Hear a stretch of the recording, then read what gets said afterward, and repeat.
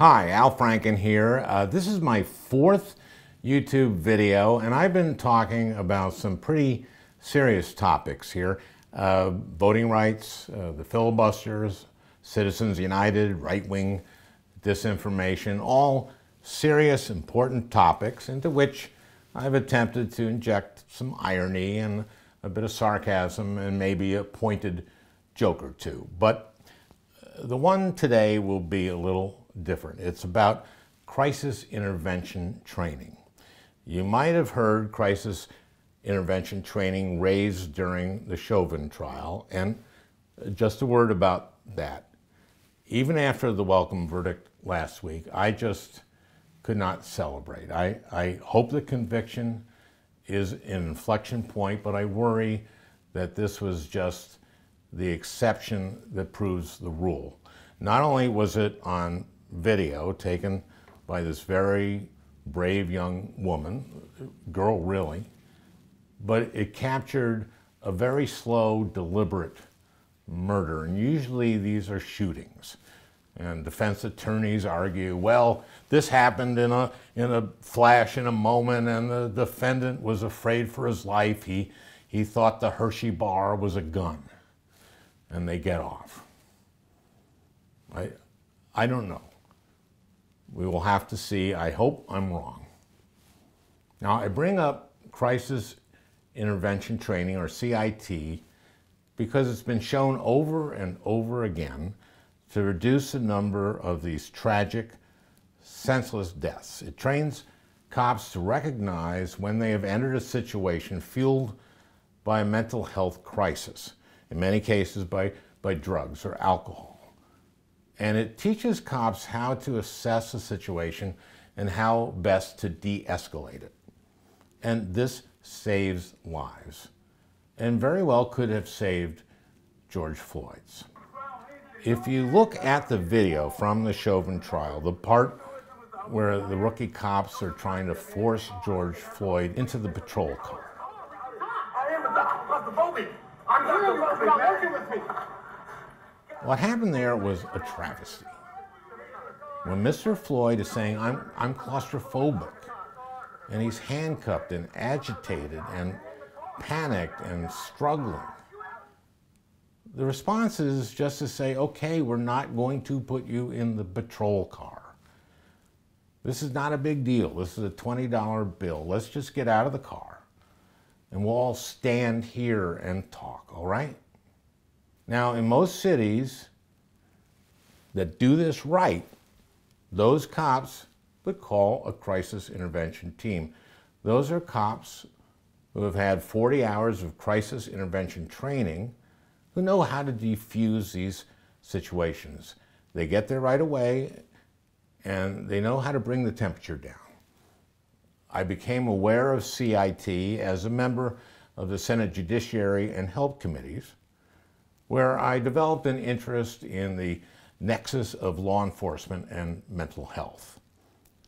Crisis intervention training had previously received federal funding with bipartisan support, but in 2013 federal funding was expiring, and I wrote a bill to fund it and to expand upon it in a number of ways, to increase veterans courts, to increase mental health courts and diversion.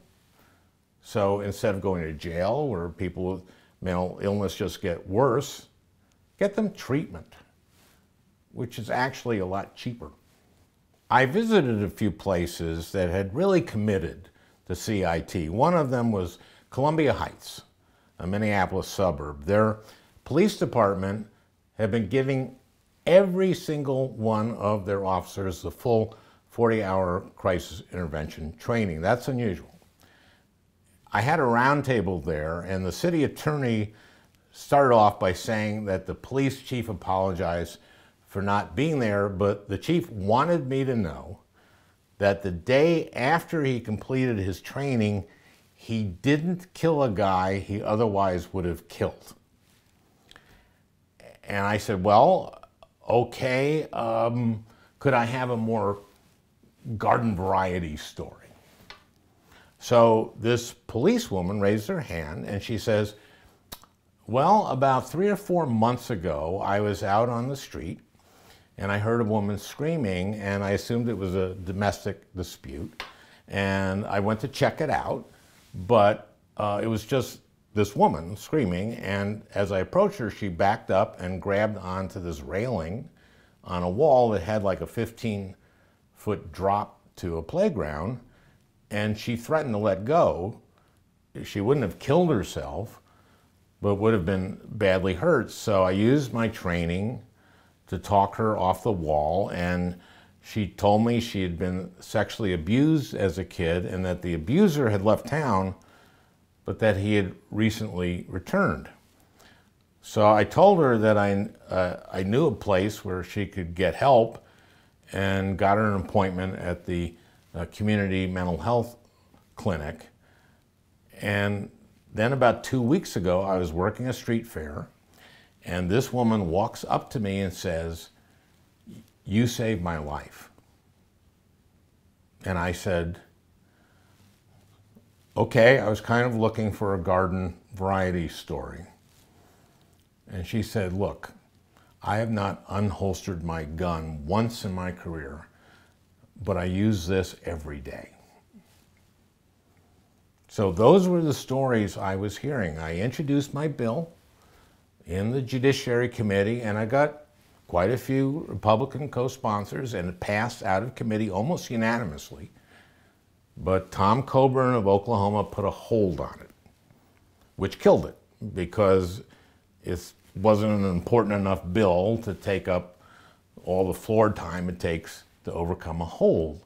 Now, Coburn retires, and I reintroduce the bill, and another Republican puts a hold on it because he thinks it costs too much, which was ridiculous. But finally, I get it done by slipping it into some must-pass piece of legislation at the end of a session at a much higher funding level, by the way. So let me tell you why the funding level issue was just ridiculous. CIT saves a crap load of money. Take Miami-Dade County.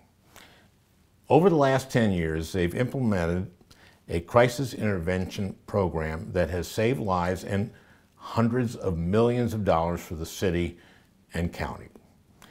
Last year, I had Miami-Dade County Judge Steve Leifman on my podcast, the Al Franken podcast. You should listen to my podcast. I know you have nothing to look at, but listen while you're cooking or cleaning your place. Your place is a mess, by the way.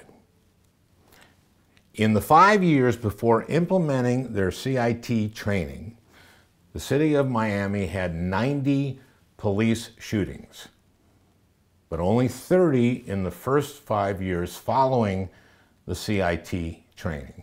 And in the last 5 years, as more police had been trained and the culture of the department changed, the number dropped to 16. And because of that, the city was able to save millions of dollars from fewer lawsuit settlements and improving their bond rating, saving tens of millions. Not to mention the human suffering we see every day in this country. Crisis intervention training is really just the tip of the iceberg in terms of police reform and our criminal justice system. Almost a year ago, I had Chief Charles Ramsey, former DC and Philadelphia police chief, on the podcast. And your place is a disgrace, by the way. Chief Ramsey had been co-chair of Obama's task force on 21st century policing, which of course Trump disbanded, and all of whose recommendations he ignored. And there were some pretty obvious stuff. Law enforcement agencies should create a workforce with a broad range of diversity. All police departments must collect and report data on the number of people they shoot, and make CIT training a part of both basic recruit and in-service officer training. And there's also very common sense reforms in the George Floyd Justice in Policing Act, such as putting some limit on qualified immunity for cops. This one's complicated. It's about whether someone can sue a cop. But from what I understand, there may be a compromise in the works where a victim or her family can sue the police department. Look, the crazy thing is how awful the world can be. It can drive you nuts. It drives me nuts. But you can't give up. You can't. And I hope you can find a way to make a small difference in your community, whatever it is. Okay? And listen to my damn podcast. Well, I'm exhausted. I'll see you next time.